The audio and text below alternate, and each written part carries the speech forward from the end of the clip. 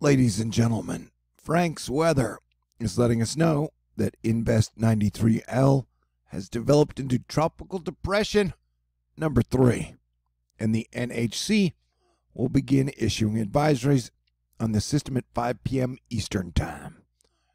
Well, that's good, because I've been issuing advisories on this system for about 8 days now.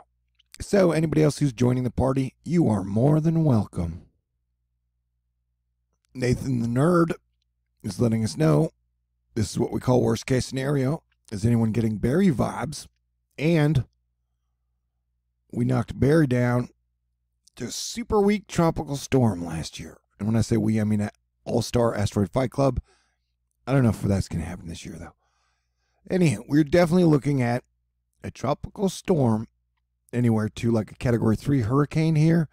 Nobody knows what's going to happen next. But I've been advising everybody to be ready for a major hurricane around the 7th of June. And if you've been paying attention to the year, it has not been a fun year. So we've got reason to believe that June 2020 is going to give us a not fun hurricane season. This is the brand new 12Z King Euro model. And it shows us several things that can disturb us if disturbing is what we want to be. A, it looks like our hurricane tropical storm Cristobal is drunken on drugs and angry. It just wants to visit Texas and me, I guess. And so where this thing will go yet, nobody knows. I still think it's going to start to pull to the east, but I've been wrong before. I could be wrong again. And you see these dots over here? Those are more possible hurricane type thingies we got to worry about. I've got a Jedi sense that says we're going to have another hurricane a week after this hurricane. And yeah, I think Cristobal is going to be a hurricane. It seemed like we used all of our good luck last year. Asterisk. I mean, so I'm just telling people, be prepared because the models have been drawing this up as definitely a danger to people along the Gulf. And no matter what, I think this storm, regardless of its intensity, is going to be huge. The models continue to draw it up as huge, which means it's going to be a lot of rain for a lot of people and is always bringing extremely destructive rain to Central America. And so we are definitely watching this thing bubble, toil, and trouble. And I'm watching it like a hawk. This has been my least favorite year as Planetary Defense Commander, and every single month I do a fundraiser to raise money for all my bills, including rent. And so if you'd like to contribute, because this is exactly how I earn my living, you can send me a snail mail, and here's my address. I'll leave it in the information box below. You can make a contribution to PayPal, Venmo, CashApp, Patron. I've only got $1,300 left to raise in the next 3 days, and I know everybody's gotten hit hard. So I too am a little depressed and a little worried and feeling a dash of despair because the first 5 months of 2020 have been no fun. But I have faith in God and Jesus, and we'll see how it goes. And this thing is supposed to circulate around the CAG, the Central American Gyre, but if it pops out over land onto water sooner than expected, it could be in the Gulf sooner than people expect. So please be ready for that. Yeah, it's a wild year, man. And this definitely looks like a dangerous storm that is going to be major, massive in size. How intense will it get? Who knows yet? I like this one because when it swishes around, it gives it like a disco effect. So you can make your own disco music in your mind if you want to. Boop, boop. Models continue to take it into or near Texas or Louisiana. But I still think it has room to go east. But definitely, you are all on red alert if you're on the coast in the Gulf, especially Texas, Louisiana. For now, there's not a doubt in my mind that this thing is going to be major in size and rainfall.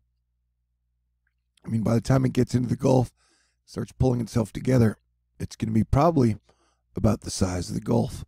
So you can mark that down. That's what my prediction is. It's going to be about a Gulf-sized storm, regardless of it's a tropical storm or a hurricane. Remember, after depression comes tropical storm. So after it moves up one more notch, the only thing left is hurricanes. So I still think it's going to be about a Category 1, Category 2. Unless it starts to get really 2020 on us, then we could see Category 3. This is the water vapor loop. As you can see, we're dealing with a whole lot of wetness. And circulation. Things are starting to circulate, for sure.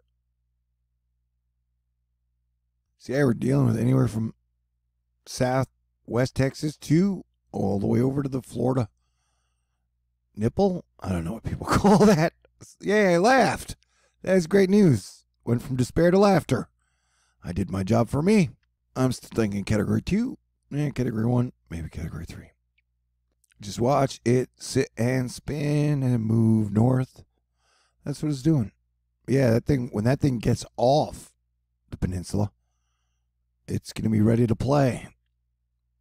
And so it could go around the CAG once, but I think it's going to get out and go, but we shall see. But I definitely be prepared for a hurricane anywhere as soon as the 4th to as late as the 9th.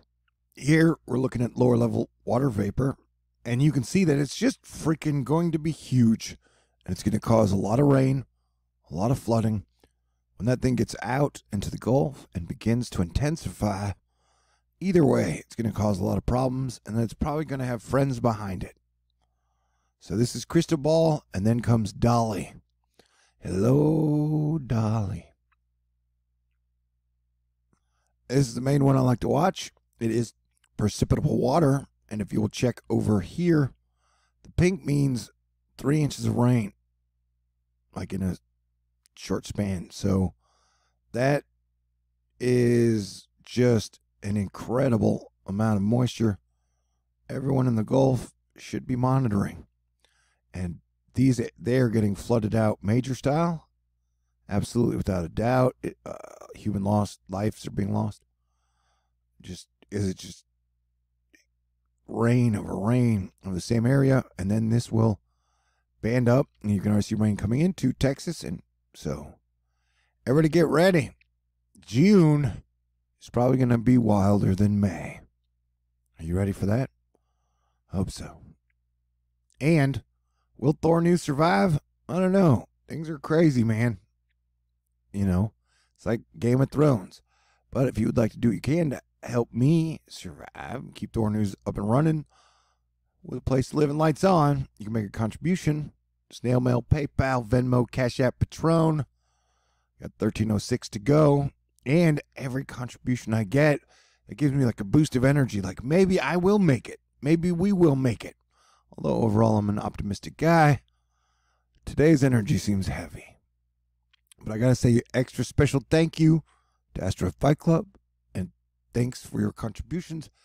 Patricia, Paula, Tricia, Matthew, Mary, Rachel, Tawny, Jenny, Mitch, David, the Shermanator, Freddie, Bezitis, Jose, Super Duper Jess, and Ceciri. Y'all are amazing, and I will continue to bring you all the information I can, as long as I have a place to stay, and electricity, and hackers not kicking me in the balls. Peace out. God bless everyone. Stay cool. We will make it through this, but it's going to be a rough year, and I fear we are definitely going to lose more people, and the virus isn't over. Whatever. Okay, peace out.